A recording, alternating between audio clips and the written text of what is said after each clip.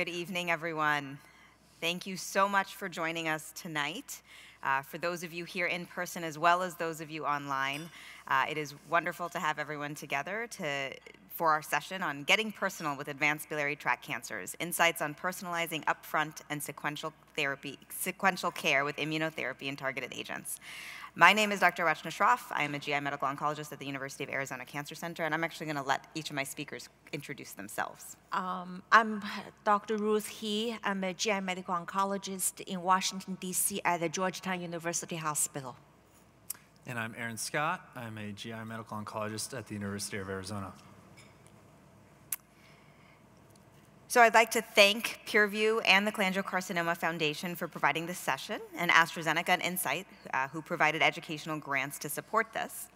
If you haven't already, please do complete the pre-event survey, and just a reminder to look out, because throughout the session we will have additional follow-up questions that kind of poll you throughout the course of the presentation. And then please do remember to submit your questions. We're doing all of that via the iPads and online, so we will do our best to make sure we hit everything during the Q&A session. In terms of being able to access all of this, please be sure to visit us at pureview.com/biliary-sf23. That's where you can get the slides and practice aids and download them after the event. Also, please do join us on Twitter and social media so that you can be part of our conversation in the social media world. So our agenda today, we're going to start with kind of framing everything with the current status of care when it comes to biliary tract cancers and where we have opportunities. What can we do better? And then the clinical consults will be broken down into a couple different sections. The first will really be focused on exploring next generation care in biliary tract cancers and upfront treatment decisions made clear, as well as next steps in advanced biliary tract cancer in terms of sequential management with targeted therapies. And then we will, of course, make sure we have time for the audience Q&A. So let's talk about biliary cancers. Biliary cancers are often lumped together. For those of us who treat this disease, we know that they're not all one disease. They are often broken down into intrahepatic, perihilar, distal, or extrahepatic cholangiocarcinomas, as well as gallbladder cancer. And you can see a lot of that distinction is really based anatomically on where exactly the tumor originates in terms of the intrahepatic biliary system versus the bile ducts that are in the hilum of the liver versus the common bile duct, or the distal cholangios. And as you can see, the NCCN practice guidelines have a lot of information on them now when we talk about unresectable and metastatic cholangiocarcinoma. And what is interesting is when you look at this a few years back, this was a much more limited list. So we've really made some dramatic progress when it comes to treating these diseases. When we talk about primary disease, we really think about the unresectable but non-metastatic versus the metastatic. And so those are broken down on this slide between the blue and the green. And you'll note that in the unresectable non-metastatic, there are options to be considered outside of systemic therapy. To be clear, clinical trials are always an option, so please do keep that in mind. But there are absolutely options in the liver-directed therapy spaces that can be considered in unresectable non-metastatic disease, versus those patients who are metastatic, in which systemic therapy really does play the backbone of treatment. Oftentimes we can integrate other options like liver-directed treatment options, but systemic therapy really has a stronghold there. And when we talk about systemic therapy, we look at things in the frontline setting, meaning in newly diagnosed, untreated patients, and then subsequent lines of therapy. And you can see that there's actually a number of different options now for our patients. Most of them you will see are gemcitabine-based combination therapies, gemcitabine and platinum being category 1, as well as with the newest FDA approval, gemcitabine, cisplatin, and durvalumab. There are tumor-agnostic approvals that are relevant to some of our patients, but then in the subsequent lines of therapy, it gets a little bit more complicated, and it's an interesting space in a rapidly changing landscape. I think the reason it's rapidly changing and has become incredibly interesting is, as I say, that cholangiocarcinoma and biliary tract cancers are the poster child for precision oncology. We really are winning this game, in my opinion. And what we have done over time by sequential and really precise and more defined methods of biomarker testing or molecular profiling, we recognize that not only are these diseases very distinct anatomically, they're also distinct molecularly. And so the genomic markers that we see in intrahepatic cholangiocarcinoma are very different from extrahepatic cholangiocarcinoma, which are very different than gallbladder cancer. And this graphic has a lot of information on it, and it kind of lists some of the more common targets that are identified. But it's important to recognize that while some of them are in the 10 to 15% or 20% of patient range, some of them are very, very rare, but still very important to identify and recognize because we have approved therapies or therapies in clinical trial form that could be considered. That doesn't even begin to touch the tip of the iceberg when it comes to really better understanding the subsets of patients that we're thinking through for immunotherapy. Obviously, we have durvalumab in the frontline setting, but as we're getting better at immune profiling, we're trying to better understand what the biomarkers look like in that space so that we can optimize therapy for those patients.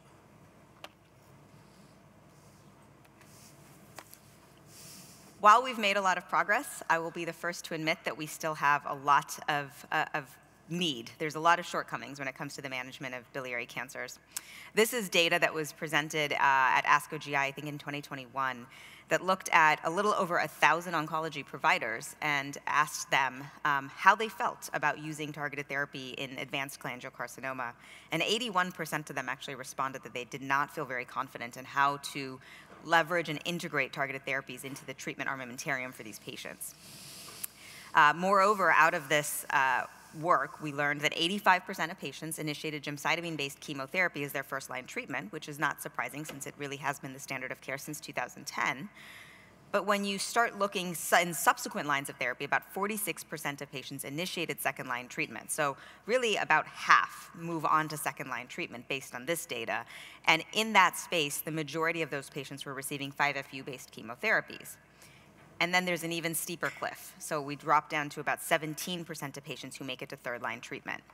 And I think the kind of really important thing to recognize is that in this space, the bar is really low, and we see that in the ABC06 data, but we even see it here in this type of a real-world kind of look, where the median time to treatment on the first line was 3.2 months, and both the second and third lines were 2.7 months.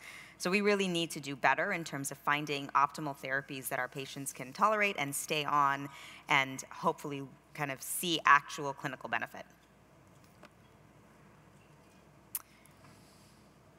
What are the other shortcomings? We know that, unfortunately, when you look at consummate data, only 3 to 5% of adult patients with cancer enroll in clinical trials. That's not just cholangio, that's all cancers, but it's important to kind of put that in perspective, because those of us that sit at academic medical centers and in ivory towers, we often forget kind of the real world truth of this, and that we really need to do better about creating and designing and running clinical trials, opening more clinical trials, and informing our patients about clinical trials. Additionally, clinical trial enrollment, specifically in biliary tract cancers, is really complex. It's challenged by a number of different things, molecular heterogeneity and the fact that now we have all of these different biomarkers and all these different subsets, as well as underlying liver dysfunction. A lot of our biliary tract cancer patients have underlying cirrhosis or other liver complications that can make it difficult to put a patient on a trial, especially patients that have hilar or extrahepatic tumors, and we are dealing with biliary obstruction and the morbidity associated with that. Not to mention the obvious of the relative rarity of biliary tract cancers and cholangiocarcinoma. While we are seeing a rise in incidence, it is still, quote unquote, a rare tumor, at least in the eyes of a lot of companies, the NCI, et cetera.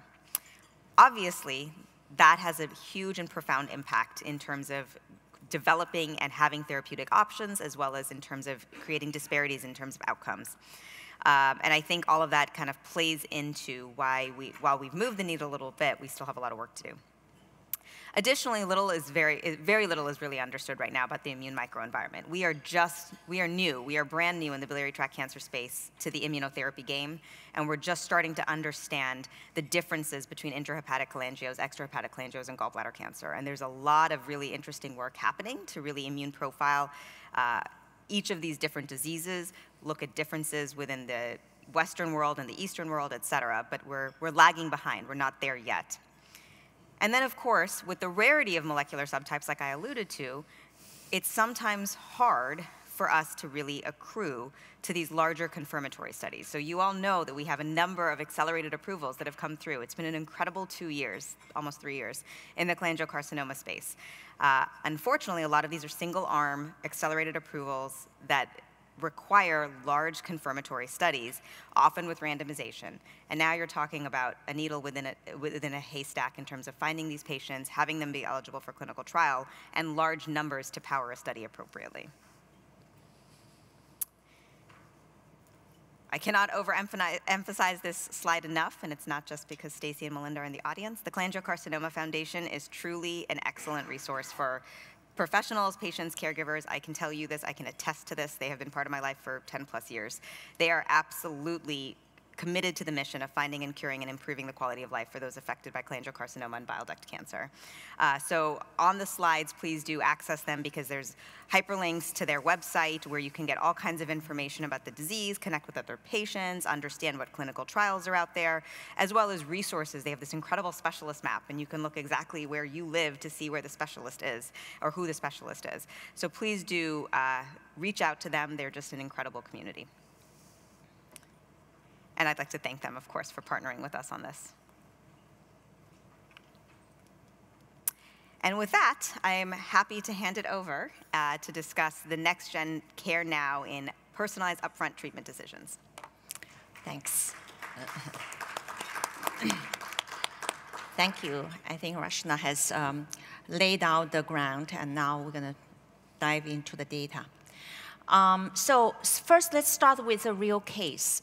So this patient, Mark, presented to my clinic with a history of abdominal pain, fatigue, and unintentional weight loss. So the initial workup showed his CA99 was not elevated. Patient actually has a good liver-kidney function. If you look at the CBC, the platelet count is not decreased. CT scan, which showed on the right side panel, showed a large tumor and with multiple tumor in the right lobe of the liver. And the largest measure 7 times by 6.4 centimeter. Ultrasound-guided liver biopsy, and it's hard to miss a very big tumor here, and showed poorly differentiated adenocarcinoma. IHC staining of the tumor favor intrahepatic cholangiocarcinoma. Patient has an ECOG of 1, performance of 1, and at the time, and there's patient's tumor was sent for profile. So now patient is evaluated for frontline therapy. So as you all know, we have a new first-line option, FDA approved last year, durvalumab plus gemcitabine, supported by the TOPAZ-1 study. And so let's talk about how this started. So the durvalumab in combination with gemcitabine was first evaluated in a phase 2 study, 121 patients, and 45 out of the 121 patients received the combination of durvalumab and plus gemcitabine cisplatin. That phase 2 data reported a PFS of 11 months and median survival of 20 months, which compare very favorably to the standard of care, which was gemcitabine. Because of the promising data, a confirmatory randomized phase 3 study, global phase 3 study, TOPAZ-1 study, was put together and completed. And this is the TOPAZ-1 study. So patients are randomized. So key eligibility criteria. Patient can have locally advanced cholangiocarcinoma, unresectable, or metastatic cholangiocarcinoma, and previously untreated or had recurrence, like more than 6 months from surgery, and patient had a good performance status. Are randomized to durvalumab 1,500 milligrams, fixed dose every 3 weeks, plus gemcitabine day 1, day 8 out of 21-day cycle, versus placebo plus gemcitabine. Patients receive the combination treatment for up to 6 months. Then the chemotherapy was stopped, and durvalumab or placebo treatment continues as a maintenance treatment. So the study stratified for disease status is patients have initial diagnosis with recurrence or anatomic location of the tumor. The primary study endpoint was OS. Key secondary endpoints including PFS, response rate, duration of response, and safety. Sorry. Okay, this is the updated data presented at last year's at the ESMO meeting. And so there was additional follow-up compared to the data that was initially presented. So the combination of durvalumab plus gem/cis provide a improved overall survival benefit with hazard ratio of 0.76. The divergent Kaplan-Meier curve and also the survival rate at 18 months and 24 months highlight the potential benefit, long-term benefit of durvalumab plus gem/cis.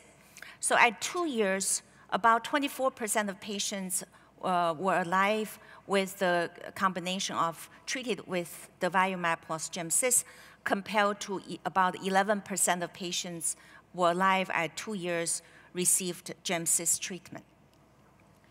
So the survival benefit was observed consistently across all subgroup analysis. And if you look at the different PD-L1 cutoff, again, you see the overall survival benefit with the addition of durvalumab to gem/cis.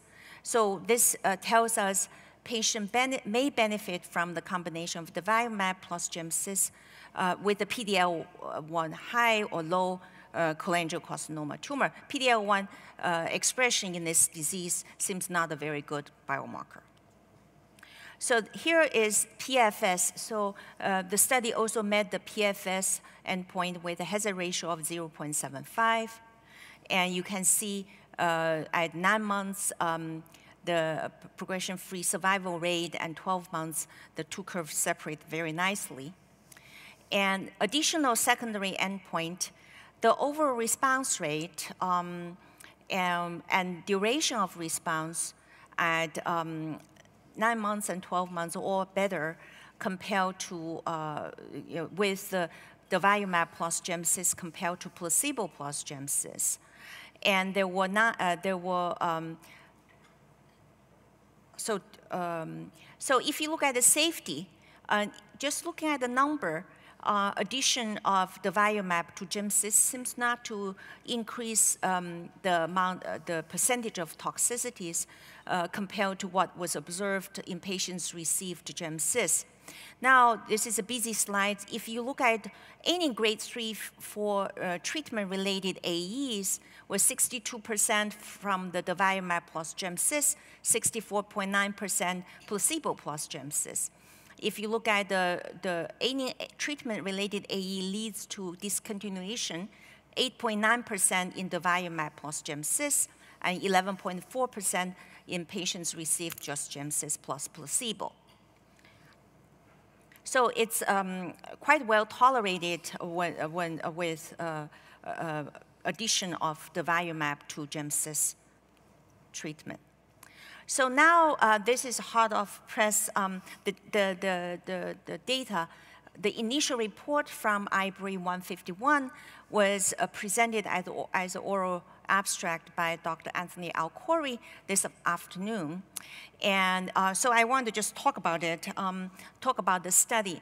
So this is the study design. And so patients are randomized. This is a randomized phase 2 study. Patients are randomized to Bev plus atezolizumab and gem/cis, and the other arm is atezolizumab plus gem/cis. So you can see both are experimental arm. There's no there's no gem/cis arm in this study. And the primary endpoint is PFS. And the rationale for the study, and so, there are a lot of preclinical study and even clinical data support of combining anti-VEGF therapy with immunotherapy. Angiogenesis inhibition by blocking VEGF or VEGFR, we believe reverse the immunosuppression of VEGF in a tumor immune environment. And the data, there's good data, clinical data, has support the combination of bevacizumab, atezolizumab in non-small cell lung cancer in HCC. So which provide a good, strong rationale to test this in biliary tract cancer. So I'm going to just talk about the data. There's no significant difference in PFS between the two arms, and the response rate is also not too different. And if we look at the difference, is the duration of response at 6 months was higher in the 4-drug combination compared to the 3-drug combination. So this is a relatively small phase 2 study. Just based on this data, we've not seen a very strong signal that support the 4-drug combination. Of course, this is an important combination, maybe needs further study. So now let's come back to this patient. So this patient was treated with the combination of the durvalumab, gemcitabine, cisplatin, and you can see he had a good response. The baseline scan and then lower panel is 11 months later. So the response actually is quite durable in this specific patient. Most patients, you all treat patients with cholangiocarcinoma. About 6 months into chemo combination, patients start to develop a lot of myelosuppression. So this patient also developed myelosuppression. Eventually, we have to stop the cisplatin gemcitabine chemotherapy and continue the durvalumab treatment in these patients. And so now with precision, with like the evolving landscape in precision oncology in cholangiocarcinoma, so all patients should have their tumor profiled. And this patient also has his tumor profiled. Now we have 2 questions and for you to answer on the iPad, which I don't think Okay, so I'm not asked to do anything with those questions. I think they're just collecting information. Now let's talk about other immunotherapy options for biliary tract cancer. I think TOPAZ-1 is the first study has shown in the randomized phase 3 setting the benefit of immunotherapy. So there are a lot of interest of combination or other immunotherapy combinations in biliary tract cancer. So there is some data on LEAP-005. So lenvatinib, which is a anti-VEGF, PDGF, FGFR, KIT, and RET inhibitor, and by itself, it has a single-agent response rate of about 11% in biliary tract cancer. And LEAP-005 is to evaluate lenvatinib plus pembrolizumab in many types of cancer. So there were 31 patients enrolled, and there was a response rate of 10%, disease control rate of 68%. And this led to the expansion of this cholangiocarcinoma cohort to be of 100 patients. Another one that's interesting is arginase inhibitor. It has a different mechanism of action. So it restored the arginine level that alleviate myeloid-derived immunosuppression in the tumor microenvironment. And this is a phase 1/2 study was presented last year, and in combination with GemCis, reported a response rate of 24% and disease control rate of 66%, which is quite interesting, and it will be further evaluated. So there are a lot of any other ongoing trials. This is just a short list. And I think the one on the top is the Keynote 966, evaluate the combination of pembrolizumab plus GemCis. This study has finished enrollment, and we're anxiously waiting for the results. And this will be another randomized phase 3 trial evaluating an anti-PD-1 therapy in combination with GemCis in the frontline setting.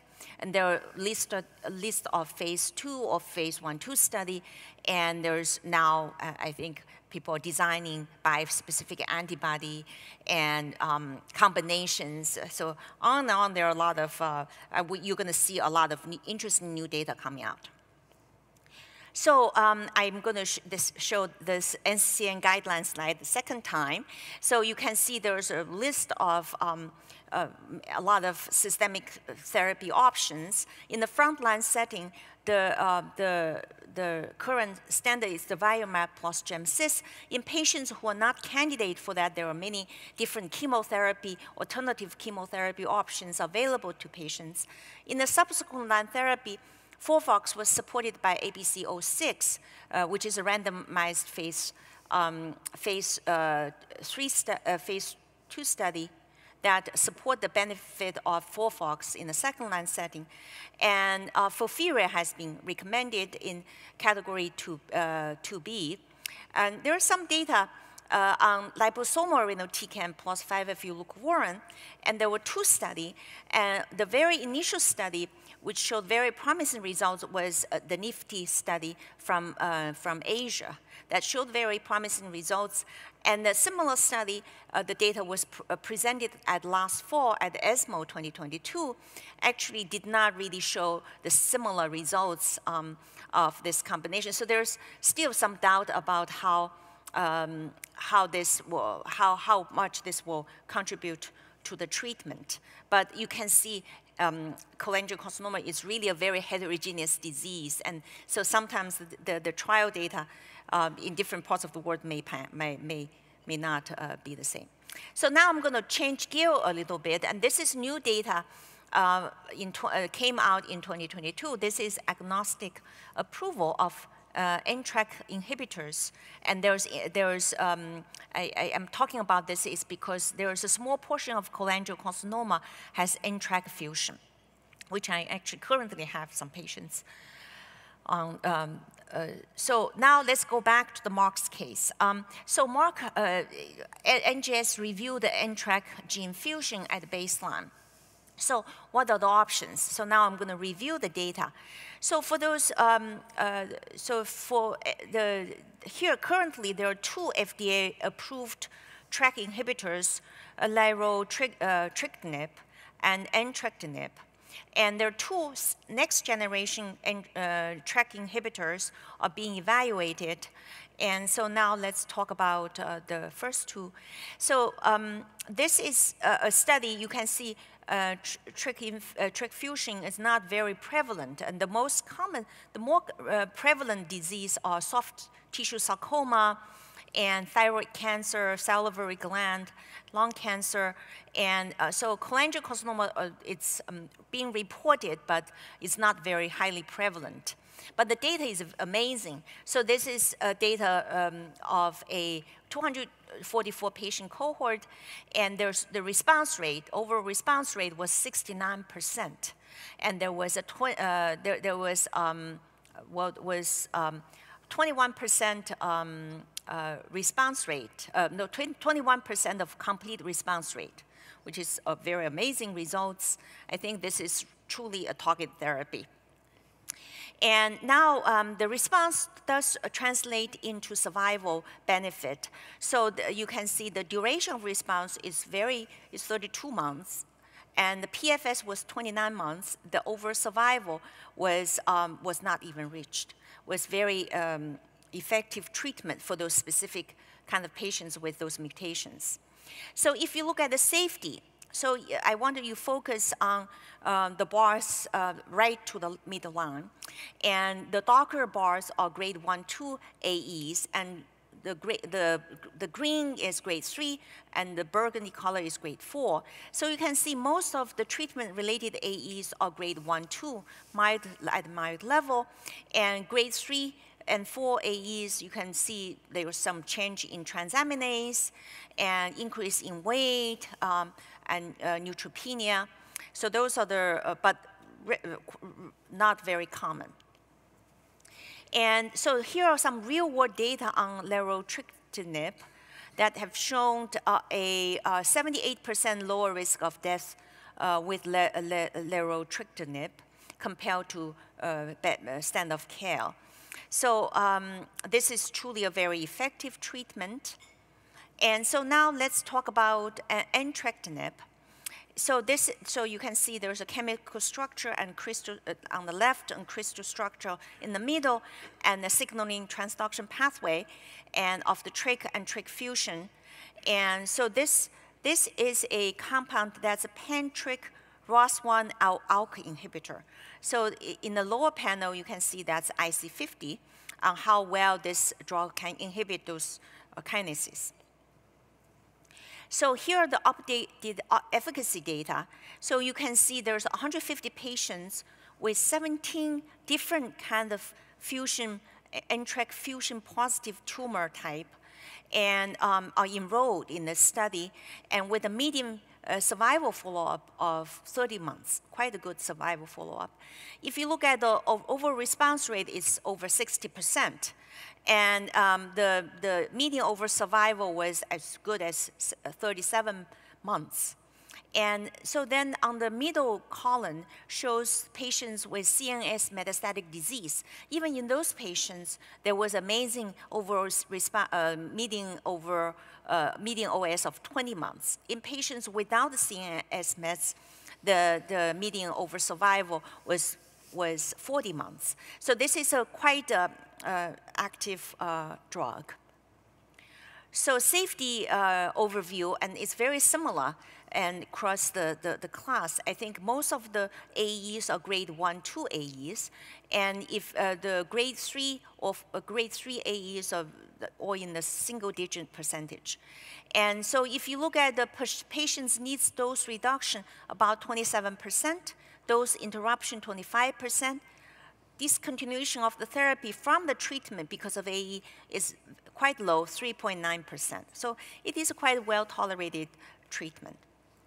So now let's talk about the next generation TRK inhibitor. Like all small molecule inhibitors, kinase inhibitors, patients do develop on-target mutations that result in resistance for the first generation of NTRK inhibitors. So, there are 3 TRK genes, and you can see the red, green, and yellow spots those are common sites for mutations that develop in patients who receive the first generation of TRK inhibitors. So the first drug I want to tell you about is repotrectinib. And so this binds to the ATP binding domain with a very high affinity, can inhibit both wild type and mutant in the TRK kinase. And the other one is sirtuximab, and which is also a very strong inhibitor to the kinase domain. So now I want to show you some data on sirtuximab, and so you can see. So there's cases here, patients who develop TRK mutations at the kinase domain, and those are patients with colorectal cancer, lung small cell cancer, sarcoma, and cholangiocarcinoma. And so patients then get enrolled on the study, receiving this next generation TRK inhibitor. And the first 2 patients treated, you can see the cross image on the right side showed very good response. So this is a recommendation, and so this is agnostic approval. So patient with a drug that's very effective, but patient can develop resistance over time. So it's recommended that when we put patients on this treatment, when you see those good response, then you would consider excision, ablation, radiation, try to really get rid of the tumor. And if you cannot, when patient develop progression on the first generation of TRK inhibitors, then patients should have a tissue biopsy, liquid biopsy, tissue biopsy, try to identify to see if patient has developed on-target mutations that are a candidate for the next generation of treatment, of TRK inhibitor treatment. So conclusion. So immunotherapy, immune checkpoint inhibitors continue to be a very hot area for cholangiocarcinoma. TOPAZ-1, a randomized phase 3 study, met its primary endpoint. at the pre-specified interim analysis and demonstrate prolonged survival benefit compared to placebo plus gemcis. The Durvalumab did not add additional toxicities to that was observed with gemcis, and no new safety signal was identified. Biliary tract cancer, as Rachna has talked about earlier, is really truly genetically heterogeneous with many potential targetable genetic alterations. So it is very important to enroll patients on clinical trial if there's a clinical trial available.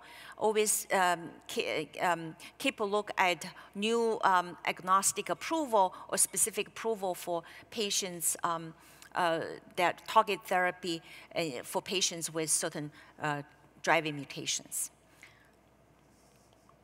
I think I'm going to hand over to Rachna and Dr. Aaron. Scott first.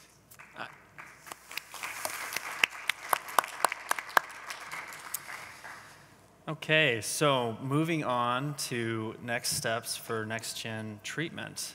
So I would say the last 5-6 years in BTC management has just been so amazing. So much ground has been made up with all the different treatment options that we have now for targets. It's truly impressive, and I think all of the other GI subgroups are somewhat envious of the BTC cohorts. So before I get into the presentation about FGFR aberrancy, I'm going to put the panel, our expert panel, in the hot seat here with a case and a couple questions. So we have a patient, a 60-year-old woman, who comes in with abdominal pain, fatigue, and unintentional weight loss, some mild LFT abnormalities, and imaging that confirms a bilobar hepatic disease and pulmonary metastases with a biopsy of one of these liver lesions showing intrahepatic cholangiocarcinoma. Patient has an ECOG performance status of 1, and she was treated with upfront gemcitabine plus cisplatin, and unfortunately progressed after 4 months.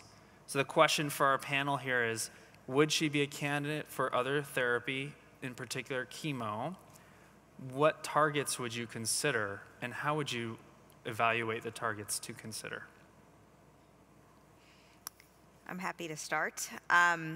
You know, I think as long as her performance status remains reasonable and, you know, mild elevations with bilirubin really don't scare us. I don't know what it is after gemcis. Hopefully it's not worse. It does sound like she would be a candidate for subsequent lines of therapy. I think, as Ruth kind of elegantly explained, the level 1 evidence is full FOX. But, you know, the data in ABC06 is relatively underwhelming. So, and then there's kind of, the jury's out, I think, on Naliri and 5FU. But there are 5FU-based regimens that are an option. But, you know, to what I think we've been belaboring, my hope would be that we have a clinical trial available for her and that we could consider her for that. And, you know, in terms of considering targeted agents, we know that the earlier introduction of targeted therapy results in better efficacy, so absolutely we would want to consider it, and hopefully, as she got started on gemcis, she had comprehensive biomarker testing done to really evaluate the known markers and to see what we could potentially go after. I don't know if this point needs to be made more clear, but at what point in time do you do your profiling for your patients? You want to take that, Ruth? I think right now, the current tissue profiling still takes weeks of time. And usually, I think currently we have trials that testing target therapy in the frontline setting, but we currently don't have any approval. But I think patients, we will for sure do like MSI status and looking for her to, I think we do some in-house testing, but for the tissue analysis is when patients start frontline therapy, I think at this point. Mm-hmm. Yeah. And I would want to get a profile during the first-line treatment to prepare patient for second-line treatment. Yeah, I totally agree. I basically, the second I meet the patient, if they haven't already had it ordered, I get it ordered. Got it.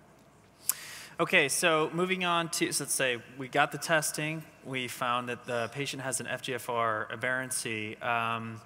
there's about, well, the literature speaks to about 10 to 15% of patients with intrahepatic cholangiocarcinoma will have an FGFR aberrancy, and most of those, overwhelmingly the majority of those, will be FGFR2 fusions.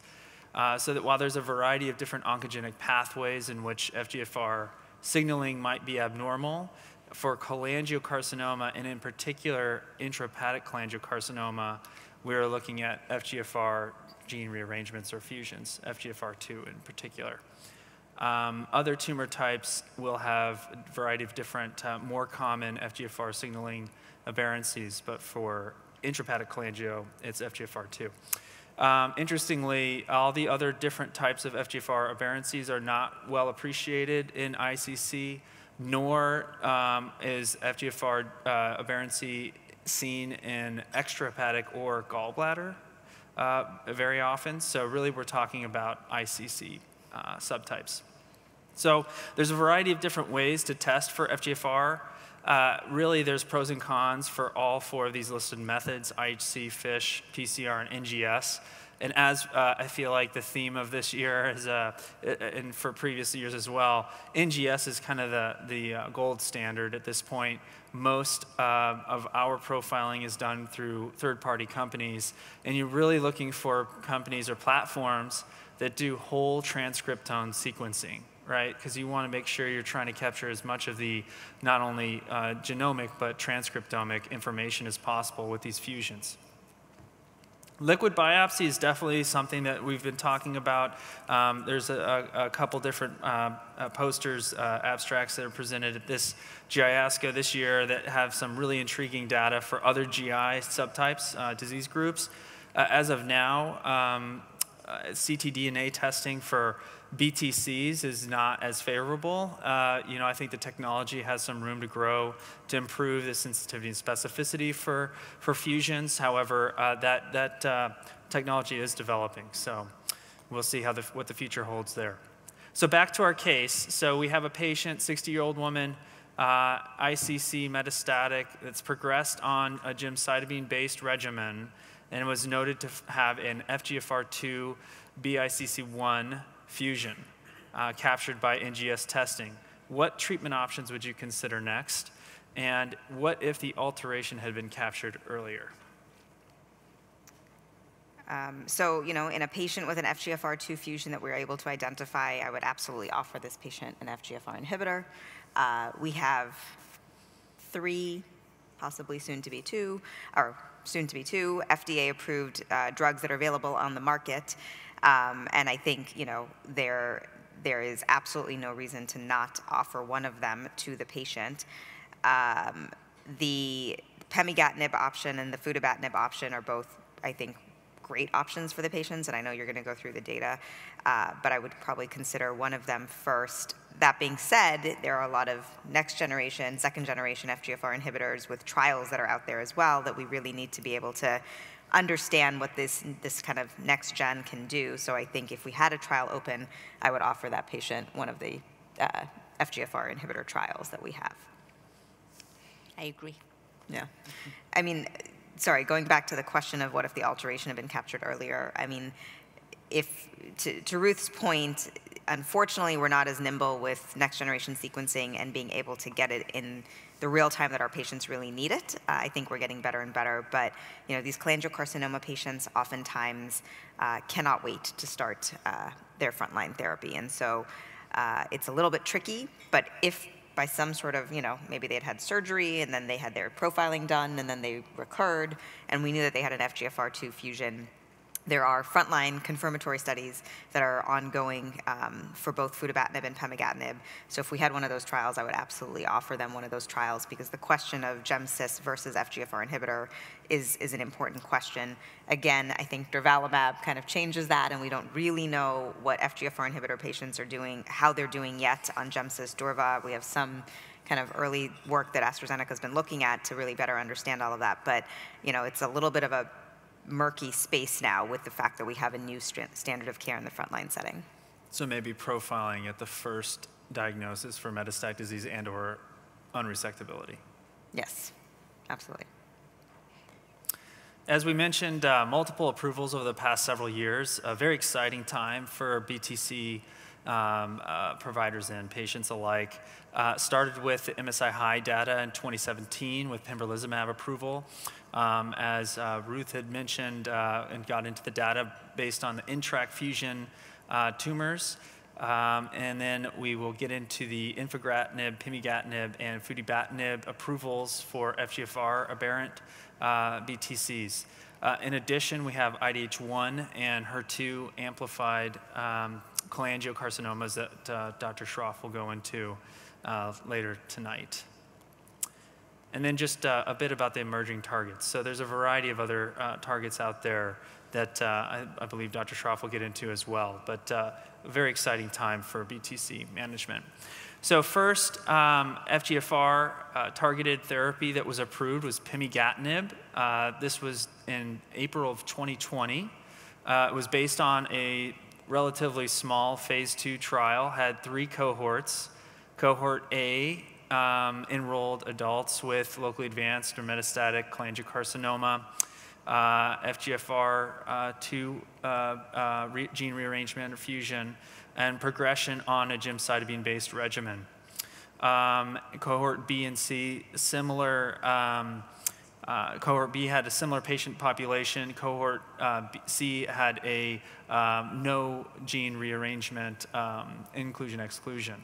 So cohort A was the cohort that did really well. The overall response rate at 37%. Cohort B and C did not see any response rates, as well as really just stable disease as their best response. However, in cohort A, we can see that there were 3 complete responders and a partial response with 34 patients. So a very impressive and compared to historic control, clearly a winner here with pemigatinib. The survival data also looked very impressive with the cohort A patients. So in that cohort, 108 patients, we saw that the median PFS was 7 months and the median OS was 17.5 months, whereas the survival data for PFS and OS really did not do better than historic control with the cohort B and C subgroups.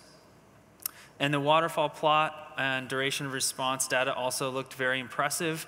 As we discussed, the complete responders, the PR patients were very impressive with this drug, and the duration of response was 9.1 months. So for second line or greater cholangiocarcinoma patients, this truly was an astounding achievement and led to its approval, pemigatinib's approval in 2020. Infigratinib was the next comer on the block for approval. Patients were similar in terms of their characteristics. They had to have had cholangiocarcinoma, FGFR2 aberration, and progressed on a gemcitabine-based regimen. The primary endpoint for this trial was also response rate, and the overall response rate here was 23.1%. The duration of response was also similar to what we saw in pemigatinib, as well as the survival curves of the median PFS of 7.3 months and a median OS of 12.2 months. The other thing I wanted to mention about the infigratinib trial is while the overall response rate was slightly lower than that compared to pemigatinib. And of course, we all learn early on in our training, don't do cross-trial comparisons, but it's just important to note the number of patients, I think, that were treated third line or greater on infigratinib was a larger cohort than the pemigatinib study. And then the third agent to receive FDA approval for FGFR2 aberrations was futibatinib. And futibatinib also enrolled a similar patient cohort. So we're kind of getting into a crowded space here, right? We have now 3 drugs, 3 small molecule TKIs that are approved for FGFR aberrations. Futibatinib had a very impressive objective response rate as well, 41.7%, with 1 person having a complete response and 42 patients having partial responses. So when you look across the data for the endpoints for infigratinib, pemigatinib, futibatinib, arguably somewhat similar. Of course, the breakdown between the previous lines of therapy that patients received on each of these trials somewhat varies. The infigratinib having a slightly higher amount of patients that had later lines treatment, but the survival data looks pretty similar across the board. And we have a couple newcomers on the block, so to speak, that are working, drugs that are working their way through the pipeline.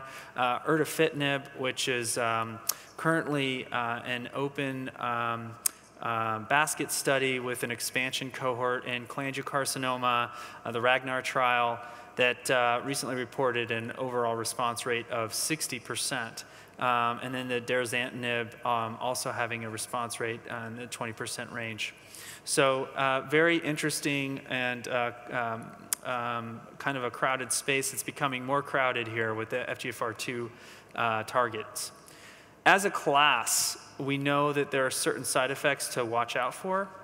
So the AE-specific FGFR signaling pathway inhibitions are hyperphosphatemia is number one. 60–70% of patients are going to have hyperphosphatemia, and we'll go through kind of the approach for that. In addition, we see a lot of nail bed changes and hair modification, alopecia, dry skin, dry eye. Rarely we get into more of the retinal detachment, retinal pigmentation issues, as well as joints and muscle aches. All of these small molecule TKIs have some off-target effects as well, right? They inhibit VEGF receptor family in addition to the FGFR. And that will lead to hypertension, proteinuria, et cetera, that we see with our FGFR or VEGF targets.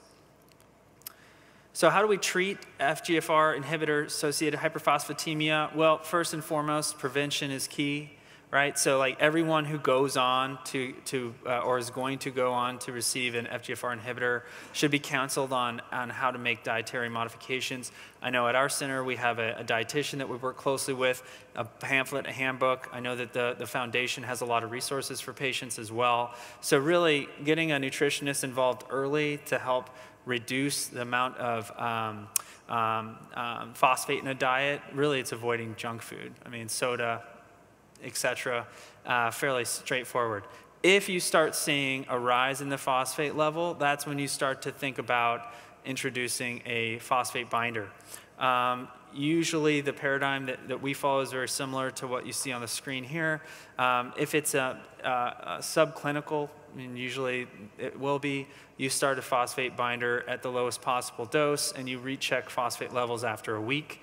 If the phosphate levels are higher in the 7 to 9 to almost 10 range, then you would use a higher dose and potentially think about using acetazolamide, and you recheck the phosphate levels at more closely in time interval. And then if it's above 10, generally speaking, we're stopping the treatment, right?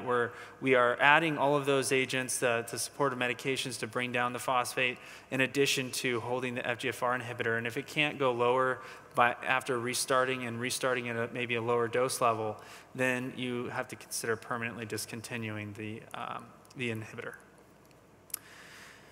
The FGFR inhibitor-associated ocular toxicities, generally speaking, all patients that go on these drugs, generally speaking, we're going to have dry eye, dry skin, that sort of thing. And so, again, early prevention is a key.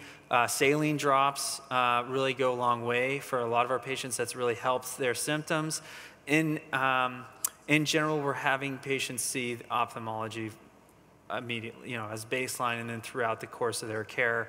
And as I mentioned, the serious eye conditions, retinal detachment, that sort of thing are relatively uncommon.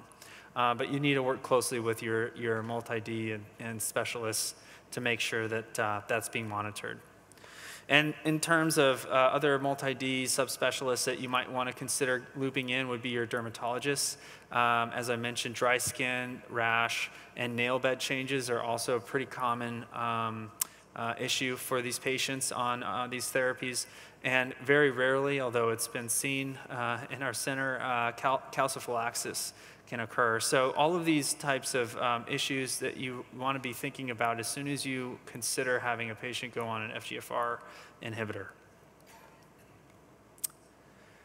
And then I'm going to end on the FGFR mutation data. So while the FGFR2 rearrangement fusion data looks very, very promising, mutations have not been as promising.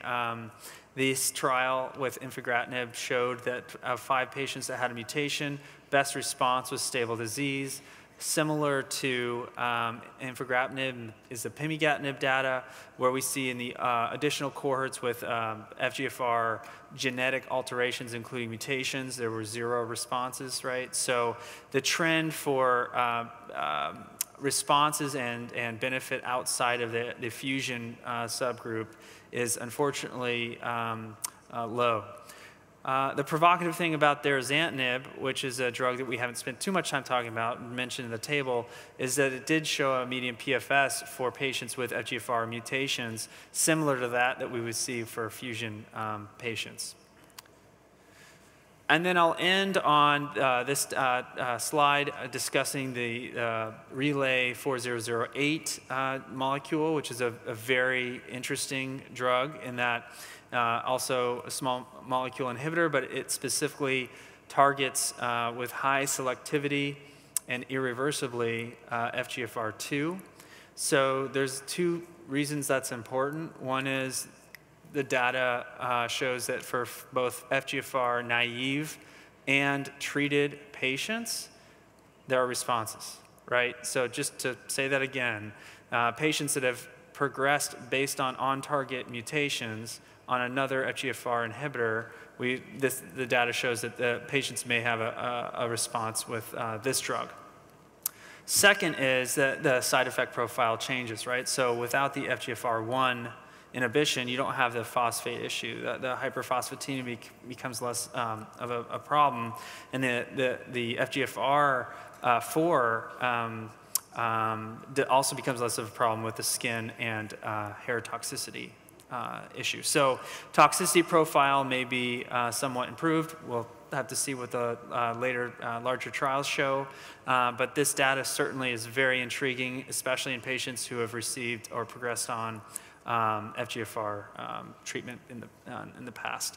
And then there's a couple other drugs that are in the pipeline. One, TT00420, which had a small group, five patients total, I believe, in a phase 1 trial. Also a small molecule inhibitor, TKI for FGFR.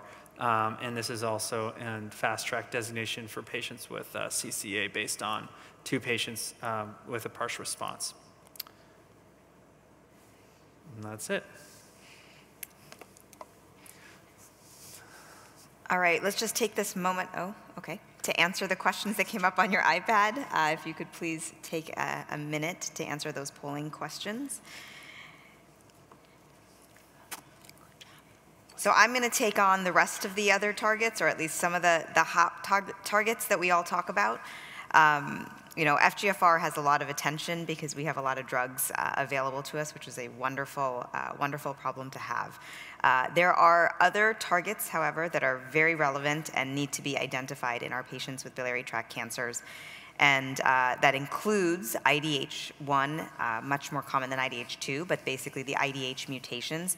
You can see them kind of right down here. This is part of they're kind of a metabolic pathway related to alpha-ketoglutarate.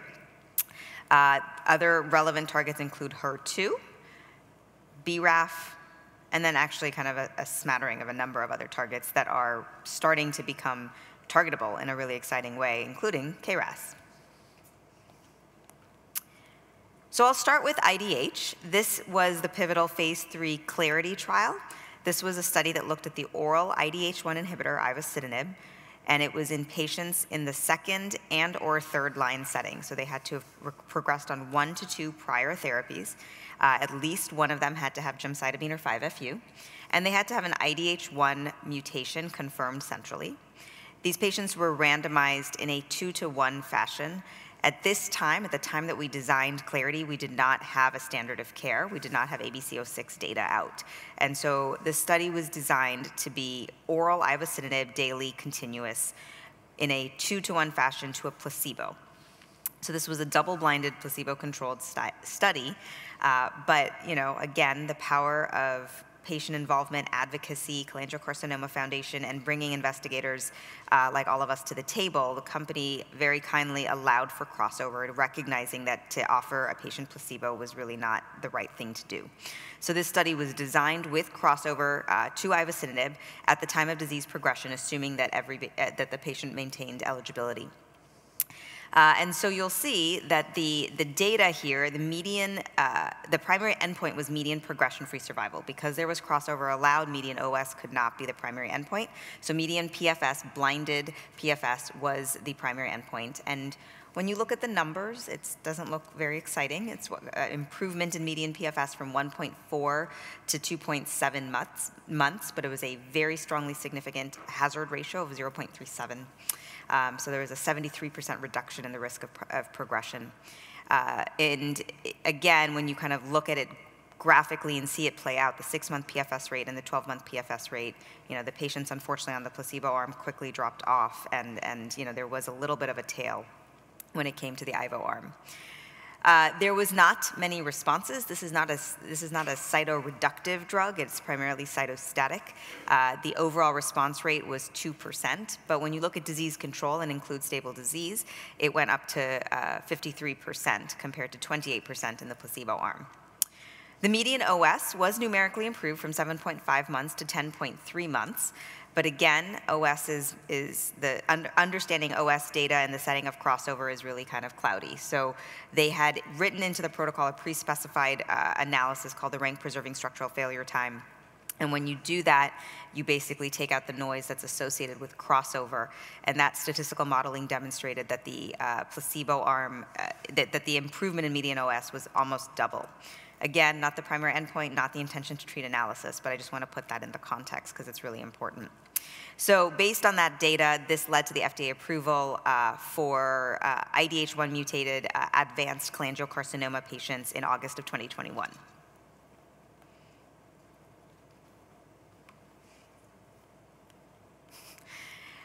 Here you again, you can kind of see that data head to head. I just want to primarily point out that, again, when you look at the 6-month and the 12-month rates, that's really where I think you kind of start to see whether or not these drugs are providing actual benefit to our patients.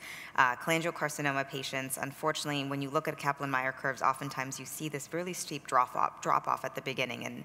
And so the fact that this drug had a somewhat reasonable 6-month PFS, 12-month PFS, and 6-month OS and 12-month OS, I think is really important.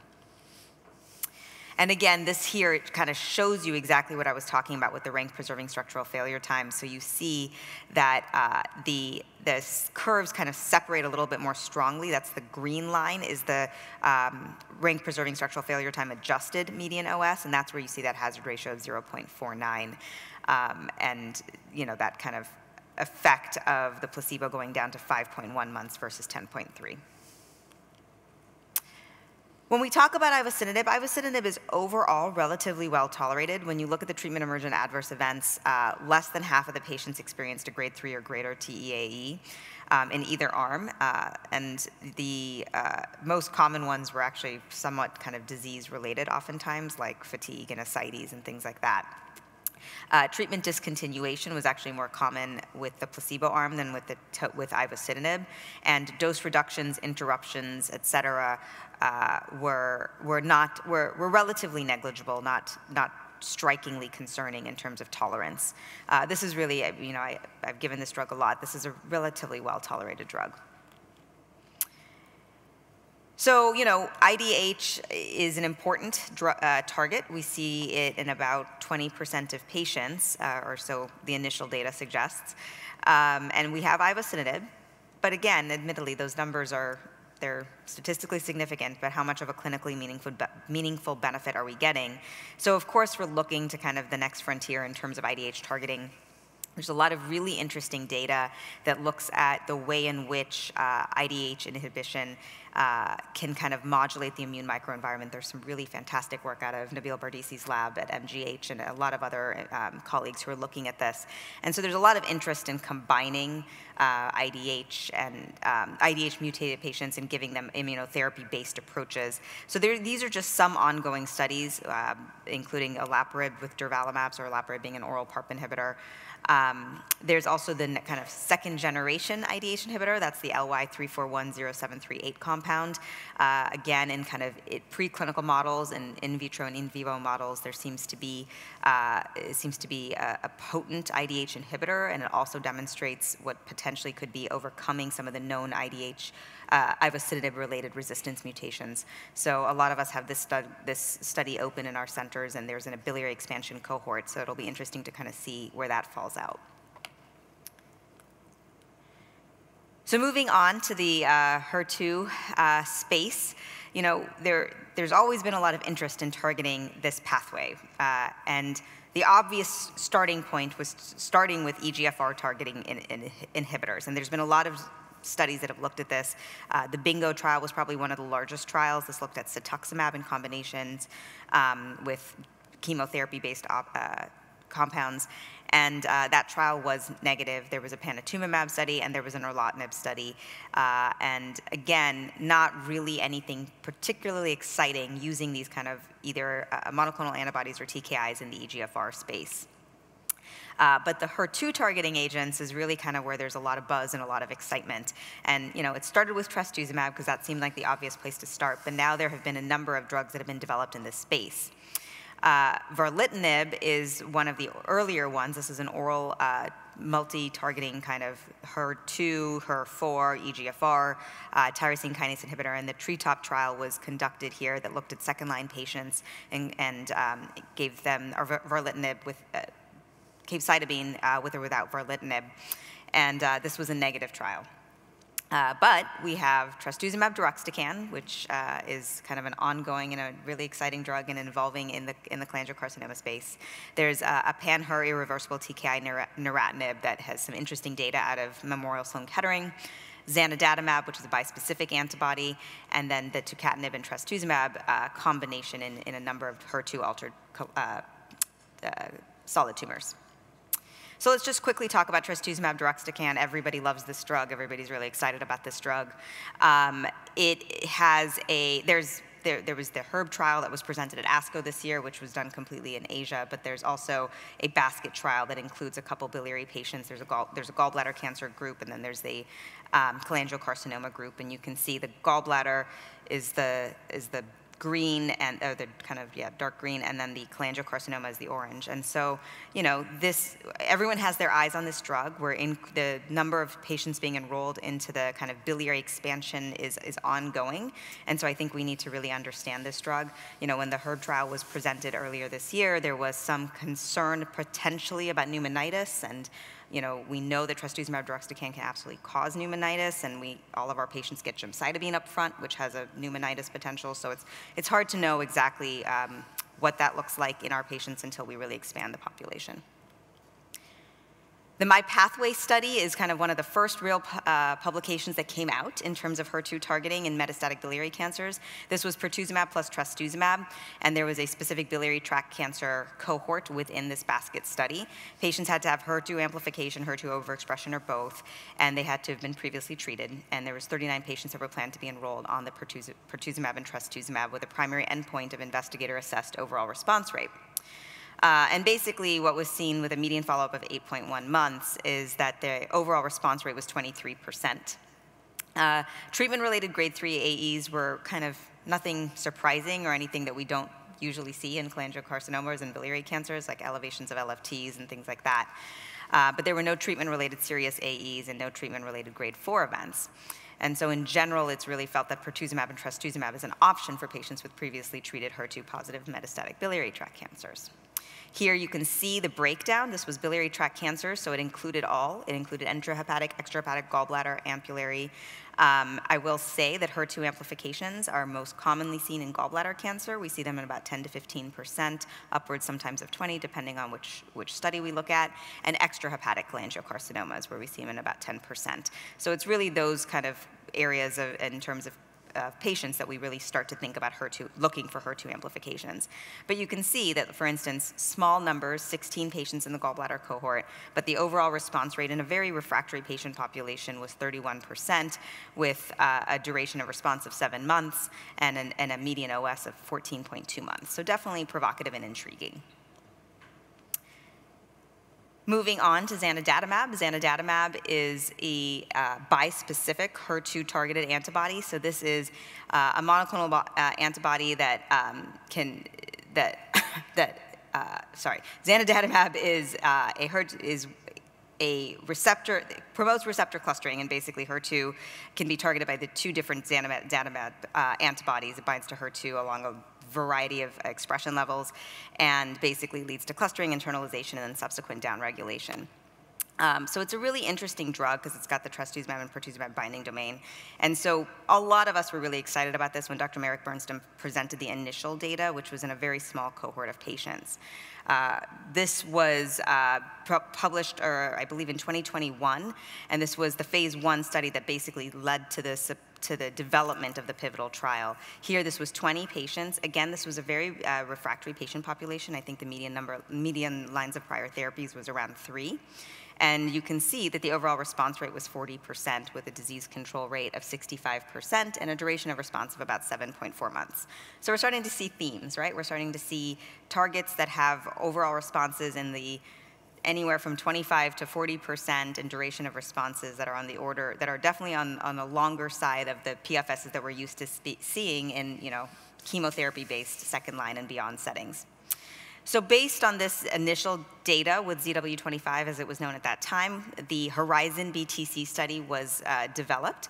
This was in patients with, again, locally advanced or metastatic biliary tract cancers who had centrally confirmed HER2 amplification and had at least 1 prior line of therapy that involved gemcitabine. So there's 100 patients planned to receive single-agent zanidatamab with a primary endpoint of overall response rate. We have not seen the data yet, but we have seen the press release. And so this apparently is really exciting, and I believe hopefully will be an option for our patients in an accelerated approval pathway potentially, if not full approval soon. So those are kind of the more quote unquote common IDH and HER2, but there are absolutely groups of patients that we need to identify and we need to look for, and that's really why comprehensive next-generation sequencing and profiling is really imperative in these patients, because while they may not have an IDH mutation or an FGFR2 fusion, that doesn't necessarily mean they don't have a targetable alteration. And the perfect example of that is our patients with BRAF V600E mutated biliary tract cancer. This is seen in about 3 to 5%, primarily intrahepatic cholangiocarcinomas. You can occasionally see them in extrahepatic cholangiocarcinomas. And this was the basket trial, the phase 2 ROAR trial that looked at dual inhibition with BRAF and MEK inhibitors, dabrafenib and trametinib, and this was the biliary cancer cohort. I can tell you I put patients on this trial, and it was really impressive the way that they would respond with a durable response. But this is the waterfall plot from that cohort, and the overall response rate was 51% by investigator assessment and 47% by independent review. And again, really refractory patients. These were not necessarily just second-line patients. The median PFS was 9 months by investigator assessment and the median OS of 14 months. This is a really important but rare alteration to identify because we have a tumor-agnostic approval for BRAF V600E mutated cancers to involve dabrafenib and trametinib. So just very quickly talking about other targets, we always think about DNA repair and the potential of PARP inhibition. We know just by looking at a lot of profiling, and frankly even the ABC group has published on the collection of ABC data, that DNA repair and HRD is seen in about a quarter, 20 to 25% of patients with biliary tract cancers. And so, obvious questions were, does the addition of cisplatin, is that why? Is that why the ABC02 study was positive? It's hard to know. But we also know that there are other mechanisms beyond platinum for targeting these patients. and PARP inhibitors are obviously one of those.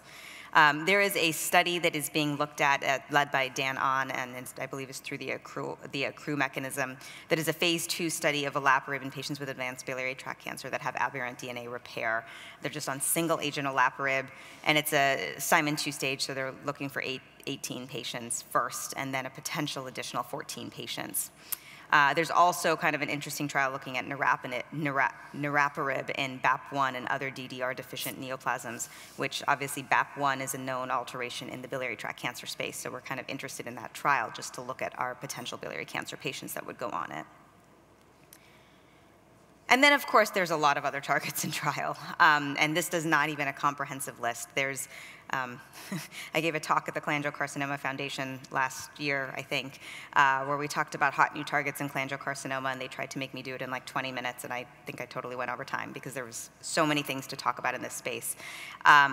Obvious ones include things like KRAS, of course. It is a primarily G12D mutation that we see primarily in extrahepatic and gallbladder cancer patients, but there's a lot of interest, obviously, in that space. But there's a lot of kind of a smattering of other things that we're looking at, and like I said, this is by no means comprehensive. There's a number of ongoing trials looking at these inhibitors that are listed there. We're also really keeping our eye on things like MDM2 amplifications and, you know, of course, the second generation of a lot of these known targets that we need to think through as we start to think through resistance. So I'm going to ask you to answer the questions that come up on your iPad again. And so take a moment to answer the follow-up poll on targeted therapy options. And then we will move to the case. So let's go back to Charlotte. So remember, she was the one that had hepatic disease, pulmonary mets, treated with GemCis, progressed after 4 months.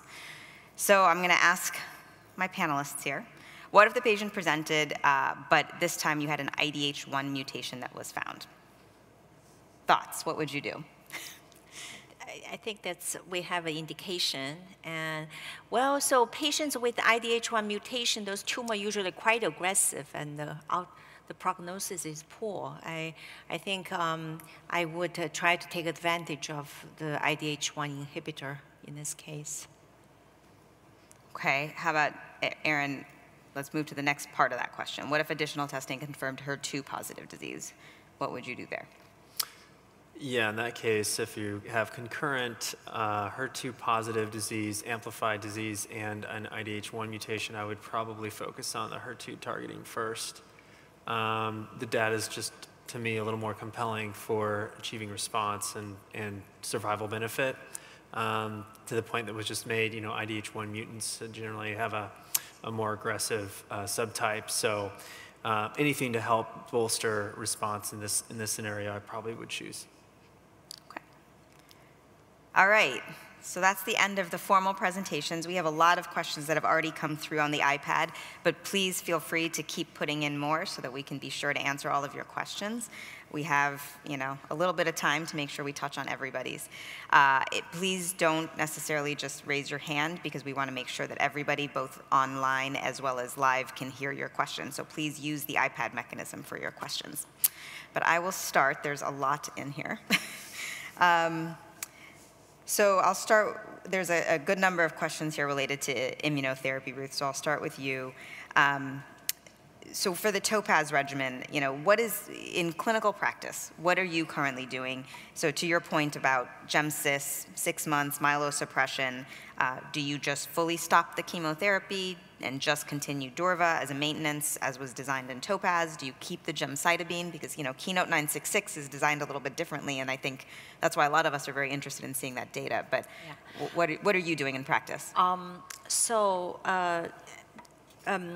for the TOPAZ-1 study, the chemo stopped at the 6 months. So there's another study that's ongoing, and that will soon open for enrollment, is to test other chemo, cis or gem-based chemo regimen in combination with the durvalumab. And that's a trial. And also to look at patients with poor performance status, and then you just get the gemcitabine to really try to collect safety data. So I think if patient is able to tolerate without any myelosuppression, I think in practice before TOPAZ-1, their physicians will just stop at 6 months because of difficulty and of toxicities. Other people will continue gemcitabine-based regimen. I think it's reasonable to continue, but the trial is, I think it will be an international trial, and it's just mainly to collect data. And so I think hopefully with the data from that trial, we get additional information. Okay.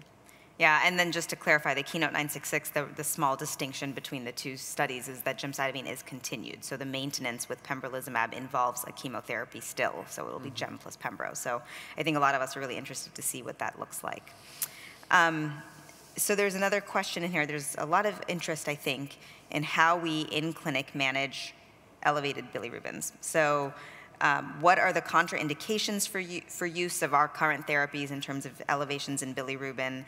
And there's a specific question here about ivosidenib. I mean, there's clear directions on ivosidenib in terms of elevations in bilirubin, and there's a cutoff that's recommended in terms of using ivo and or dose reducing ivo. So, I just tend to follow those guidelines when it comes to ivo.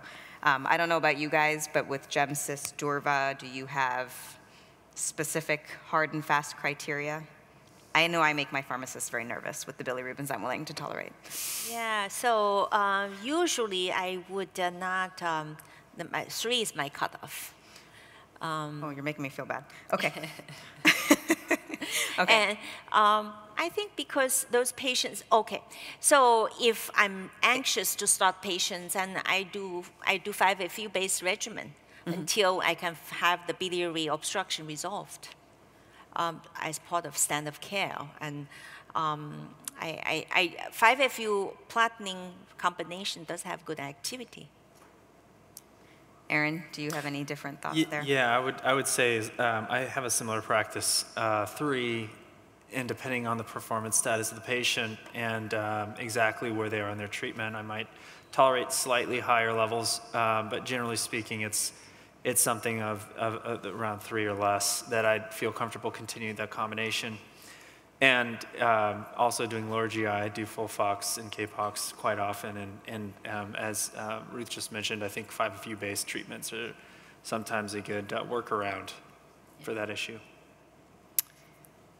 All right, there's a question here about FGFR, and it says, would you consider adding an FGFR inhibitor to a chemo platform? So I guess chemo plus FGFR for patients with FGFR aberrant BTC with rapidly progressing disease. Aaron, any thoughts on that up front?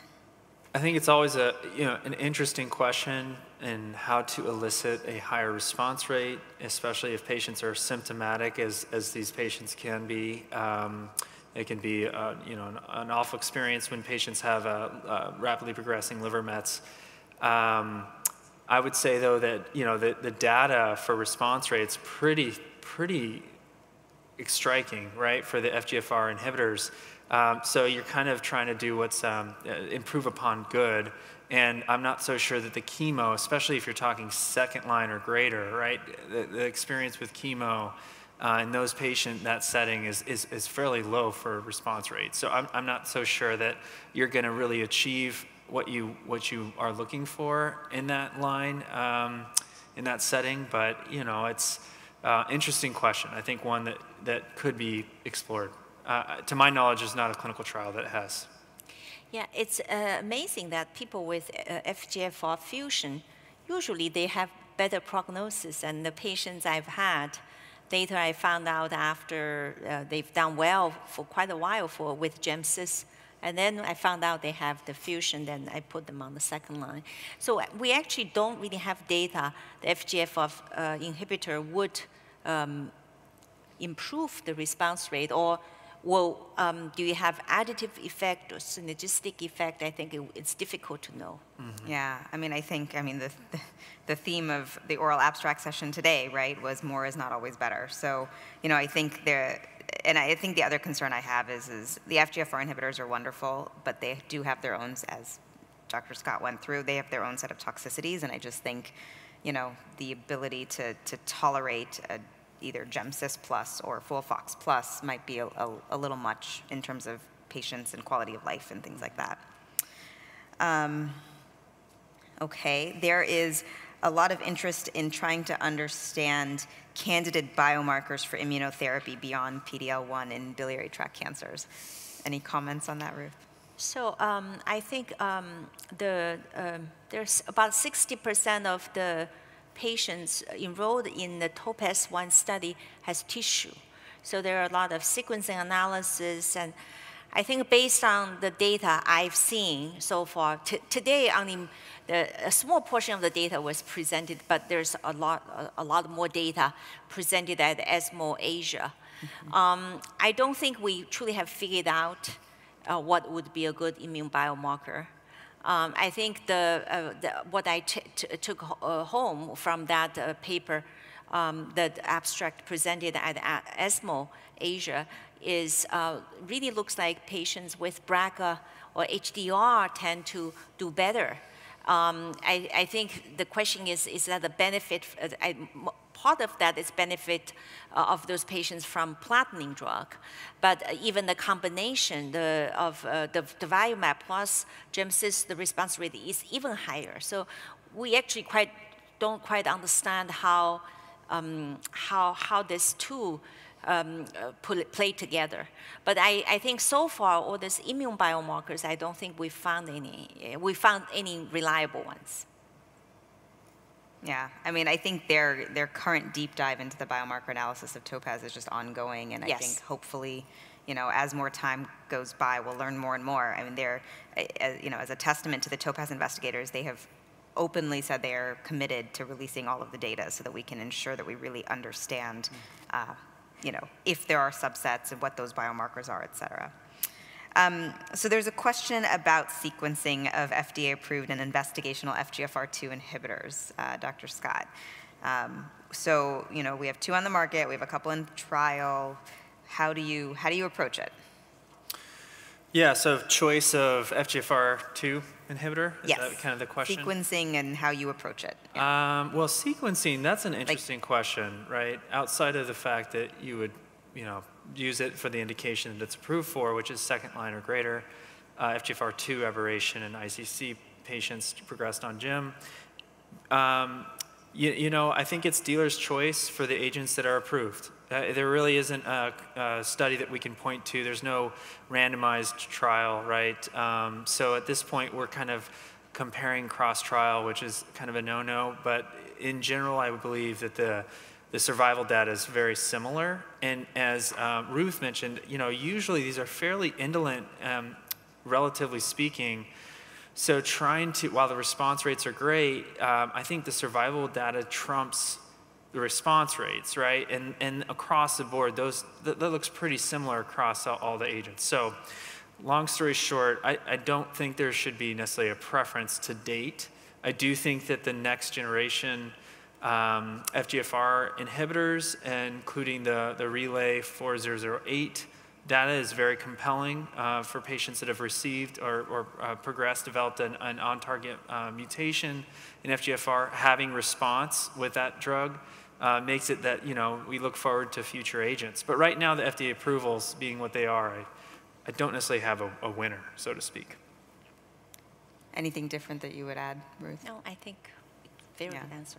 Agreed. Yeah, I mean, I think, everyone knows the really elegant data out of MGH that, Dr. Goyle led in terms of understanding, because infigratinib was really the first trial that was opened in patients who were on infigratinib, and following with ctDNA and understanding kind of the polyclonal resistance that emerges with gatekeeper mutations, and kind of closing off the ATP binding pocket and the potential utility of futibatinib in that space.